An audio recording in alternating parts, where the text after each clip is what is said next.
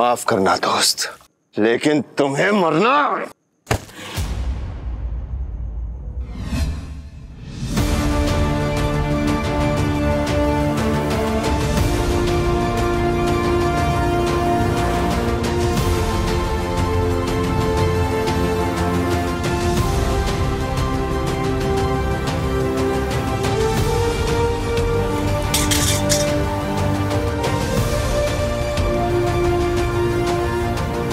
अहिल्या, तुम?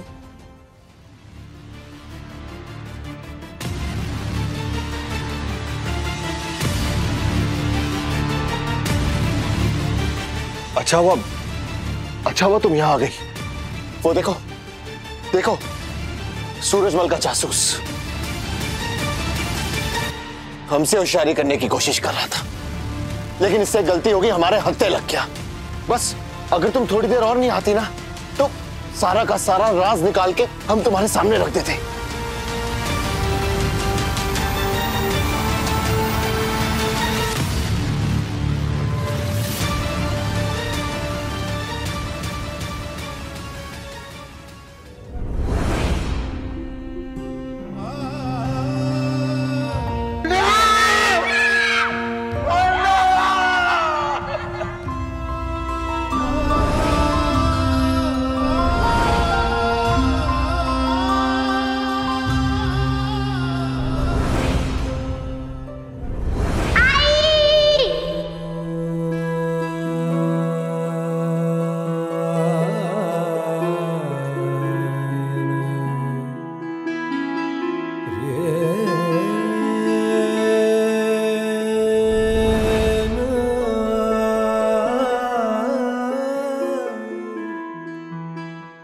बस थोड़ी देर इसे हमारे पास रहने दीजिए।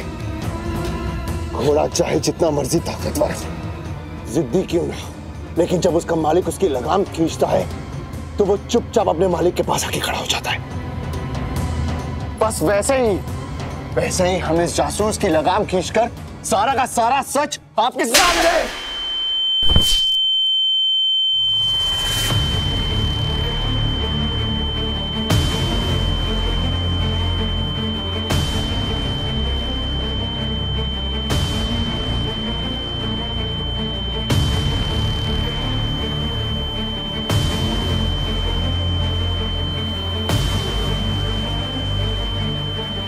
खोलो उसे, वो अपना ही सिपाही है, और इसे बंदी बना लो।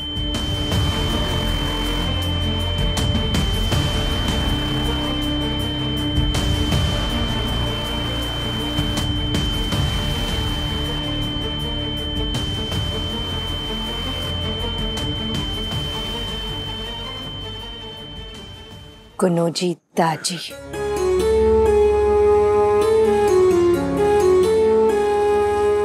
आदत, दाजी कहलाने के भी लायक नहीं है आप। आपको दाजी कहना दाजी शब्द का अपमान है।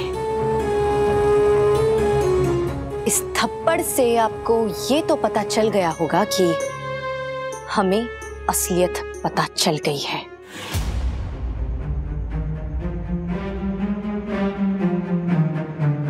जानना नहीं चाहेंगे कि कैसे पता चला होगा मुझे?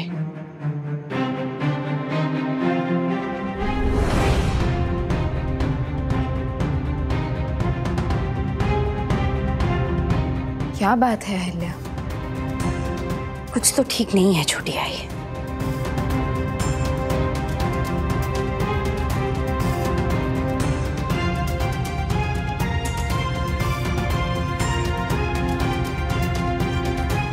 कुछ तो ठीक नहीं है छोटी आई।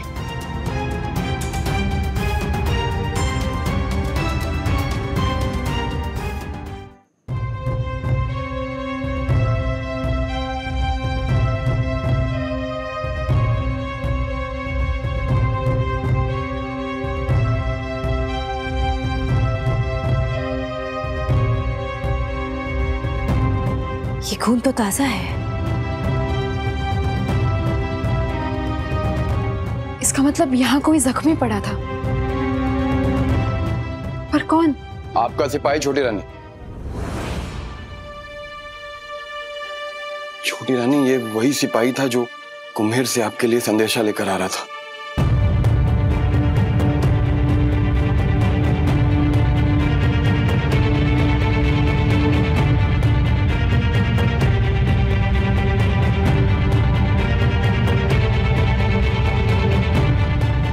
अहिल्या, एक महत्वपूर्ण सूचना है। हमने जो कुम्हेर के किले में सिपाही भेजे थे खबरी बनाकर, उसमें से एक मारा गया है। केवल एक बचा है, वो भी बहुत जख्मी है। लेकिन वो अब कहाँ है पता नहीं।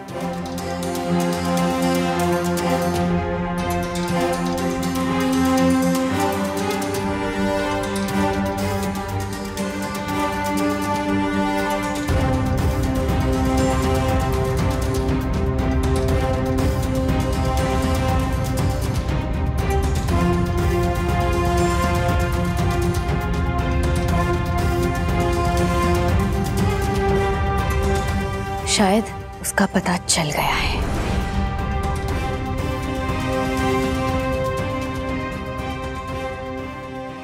वाह गुनोजी, वाह! कितना सम्मान करती थी मैं आपका। क्या आपको मैं दाजी कहती थी? दाजी कहती थी मैं आपको। कोई सम्मान दे रहा है या नहीं, ये समझना इतना भी मुश्किल नहीं है। लेकिन सम्मान पाने के बाद अंदर जो महसूस किया जाता है ना, उसे आप कभी समझ ही नहीं पाए। आपको पता है छोटे सूबेदार जी क्या कहते थे आपको? आपके सामने नहीं, आपके पीछे भी कहते थे, साथी है वो मेरा। परछाई भी अंधेरे में साथ छोड़ देती है, लेकिन गुनोजी घने से घने अंधेरे में भी मेरा साथ जरूर देंगे। ये कहते थे छोटे सूबेदार जी। और केवल आपको साथी नहीं है, अपना मित्र माना था, अपना भाई माना था उन्होंने। क्या आपको पता है भाई कौन होता है? पता है आपको? भाई वो होता है जो घर के अंदर चाहे जितना लड़े, लेकिन बाहर वाला अगर आके कुछ कह देना तो वो दहाड़ उठे। वो भाई होता है। लेकिन आपने तो अपने भाई की ही जिंदगी छीन ली। आप एक के बाद एक गलतियां करते चले गए गुनोजी। इस वाड़े के जावई है कि सोचकर हर बार हम सबने आपको माफ किया, हर बार माफ किया आपको। वही हमारी भूल हुई, क्योंकि गलती अगर एक बार होती है तो उसे गलती कहते हैं, अगर बार बार होती है ना तो वो बदतमीजी होती है, और वो आप लगातार करते आ रहे हैं। वो तो हम लोगों की ही भूल थी कि इतना सब होने के बाद भी आपकी गलतियों को अनदेखा करते चले आए हम लोग। और नतीजा ये कि आपकी गलतियां पहले जुर्म बनी और फिर बनी पाप। ऐसा घिनौना पाप जिसके कारण आज मैं इस रूप में खड़ी हूं।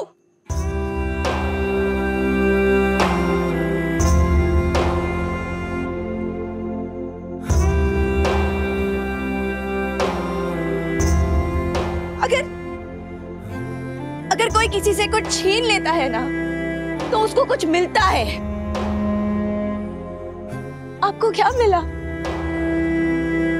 हमसे हमारा सब कुछ छीन कर आपको क्या मिला गुनोजी? आपने केवल मेरा और पार्वती बाई साहेब का सुहाग नहीं छीना है, मेरे बच्चे मालेरा और मुक्ता से उनका पिता छीना है आपने, बाबा साहेब और आई से उनका बेटा छीना है, और पूरे मालवा की जनता से उनका होने वाला सूबेदार छीना है आपने।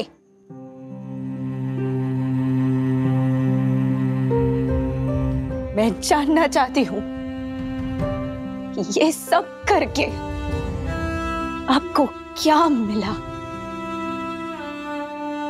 बताइए मुझे, क्या क्यों किया हमने ऐसा? क्या मिला आपको ये सब करके? आपके लिए क्या कमी रखी थी गुनोजी? हमने क्यों किया ऐसे? हमसे हमारा सब कुछ क्यों छीन लिया आपने? बताइए, बताइए, बताइए हमें, क्या कमी रखी थी? क्या कमी रखी थी? बताइए गुनोजी जी, बताइए। अहिल्या,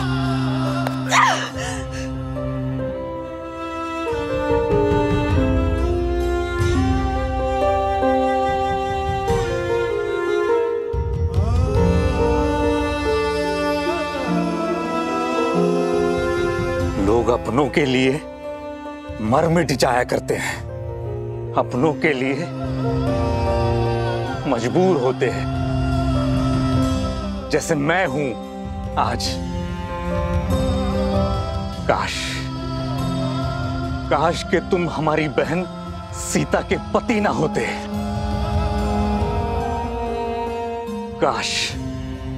काश कि तुम इस वाड़े के जावई ना होते, तो मैं तुम्हारी गर्दन धड़ से अलग कर देता।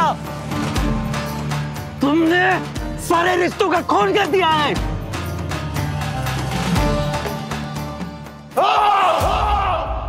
किया है मैंने सब कुछ किया है मैंने।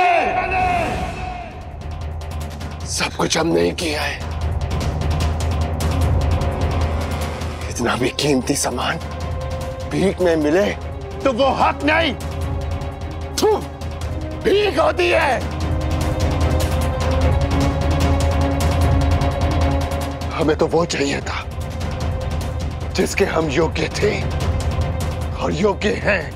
मालवा के उत्तराधिकारी बनने की योग्यता हमारे अंदर थी और रहेगी। पराक्रम, राजनीति, रणनीति, कूटनीति, छल विद्या, छापामार युद्ध नीति, हर मामले में हम खंडेराव से 2 कदम आगे थे, लेकिन हर बार मौका उस खंडेराव को दिया गया। क्यों?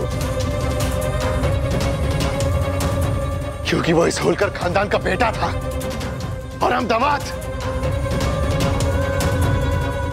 हमें किसी ने भी एक बार मौका नहीं दिया अपनी योग्यता साबित करने का, और जिन्हें मौका नहीं मिलता वो मौका छीन लेते हैं, और हमने मौका छीन लिया।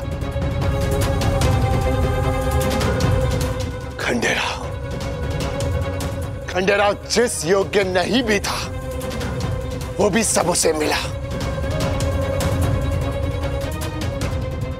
मृत्यु भी।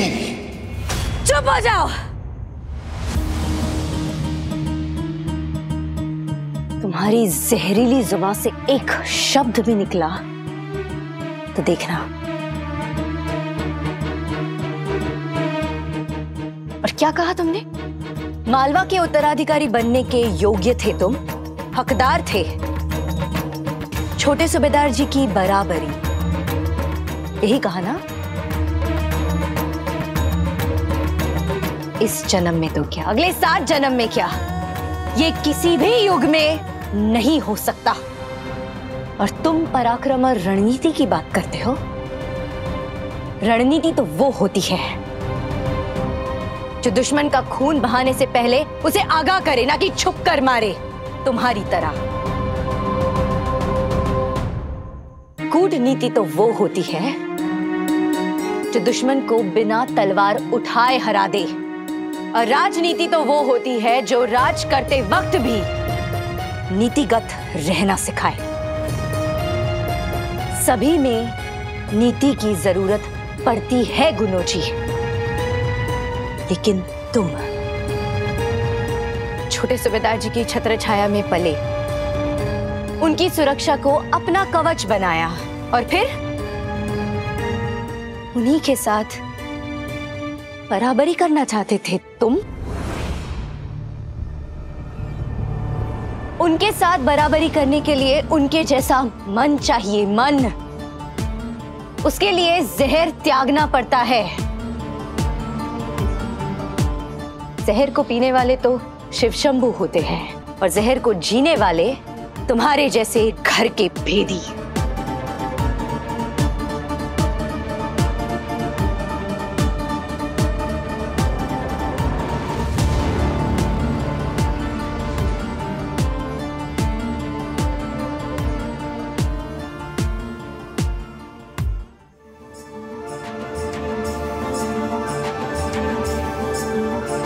सिपाही,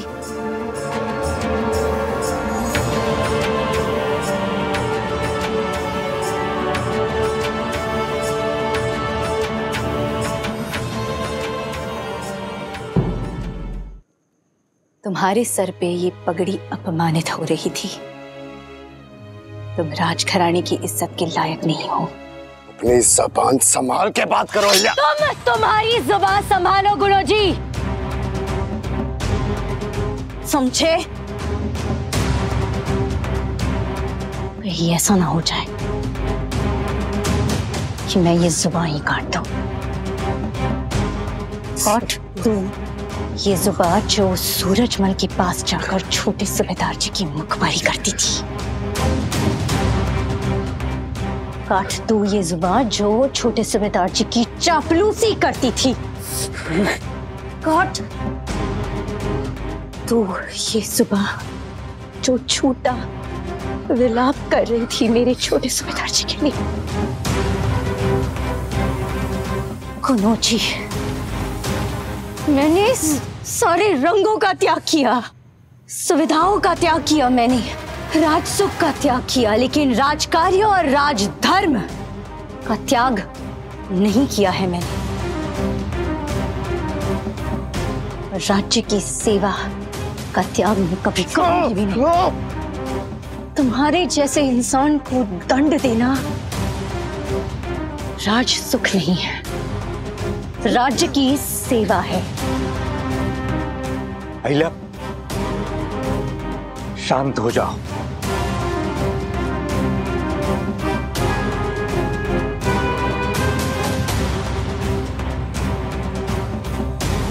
क्यों रहूं मैं शांत? इस इंसान पे तो मुझे पहले से ही विश्वास नहीं था और आज तो पूरा यकीन हो गया है।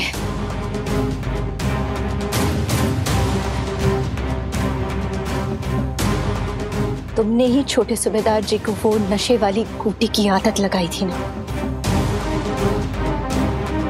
मेरी मालेराव का अपहरण, उस अपहरण में तुम भी शामिल थे ना? सही कह रही हूं ना मैं? सही कह रही हूं या नहीं?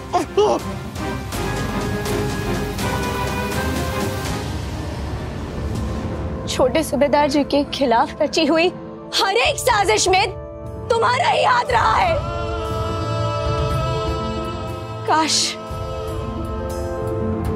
काश छोटे सूबेदार जी को उस वक्त तुम्हारी फितरत समझ आ गई होती तो तुम्हें भी तुम्हारे पिता के साथ मौत की घाट उतार देते। जैसा बाप था वैसा ही बेटा निकला। चुप, बिल्कुल चुप। हमारे बाबा साहिब का बीच में लाने की कोई। तुम्हारी जुबान से मैं कोई भी शब्द नहीं सुनना चाहती, समझे? मैं तुम्हें इधर नहीं सुने। नहीं अहिल्या, इसका फैसला राज दरबार में होगा। मल्हार सरकार इसका फैसला करेंगे।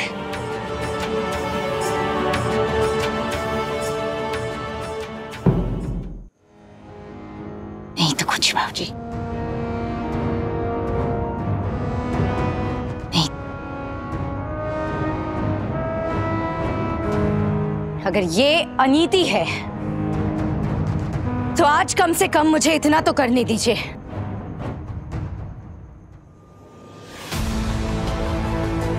बाबा साहेब तो इसका फैसला करेंगे ही,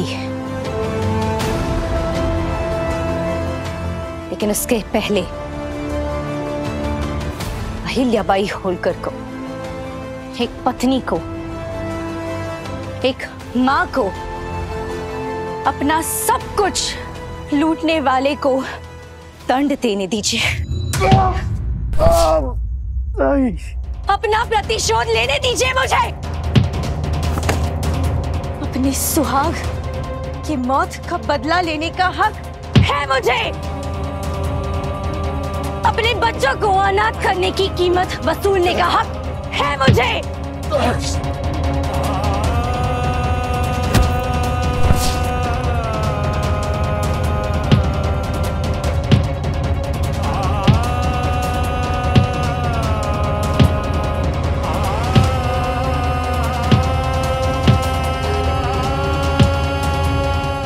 शांत हो जाओ। अहिल्या शांत हो जाओ।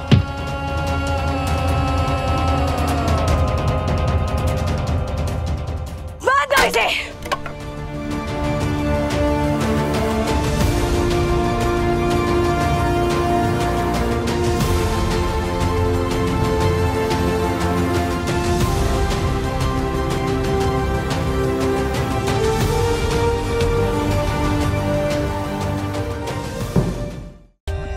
For more updates, subscribe to our channel, click the show links and enjoy watching the videos.